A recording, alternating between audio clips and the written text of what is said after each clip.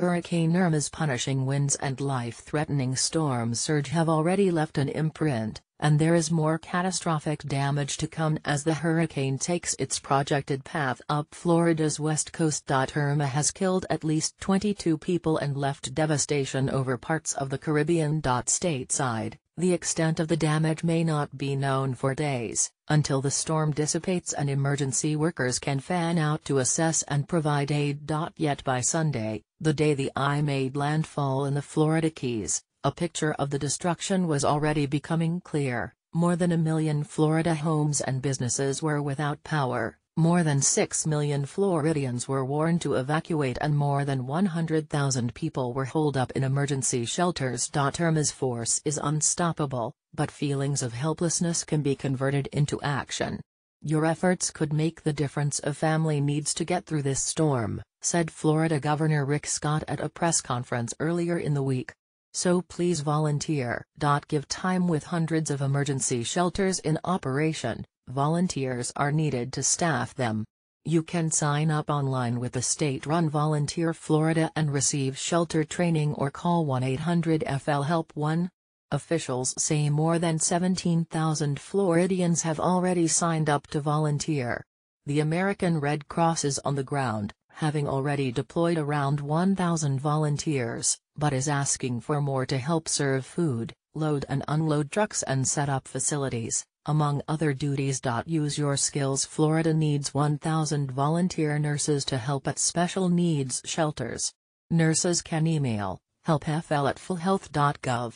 Officials are seeking other workers with specialized healthcare skill. Such workers would be incredibly helpful, a spokesperson with the Florida State Emergency Operations Center tells NPR. Give Shelter Airbnb, the online rental site, lets hosts in the region offer their homes at no charge to Irma evacuees.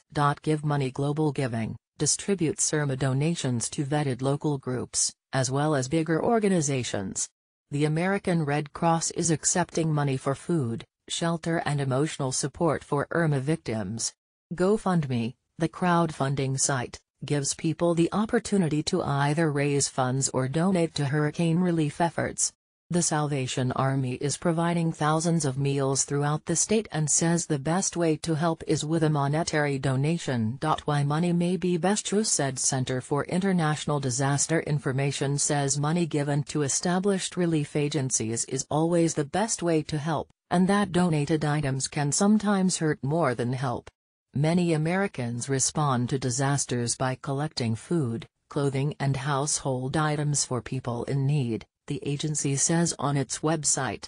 These donations require transportation, which is expensive and logistically complicated, and a pre-identified recipient on the ground who will receive the shipment, pay customs and other fees, sort and distribute the items. To ensure that your money is going toward a reputable charity, the New York Times reports you can see whether it has been rated or accredited by an organization like Charity Navigator, Charity Watch or the Better Business Bureau.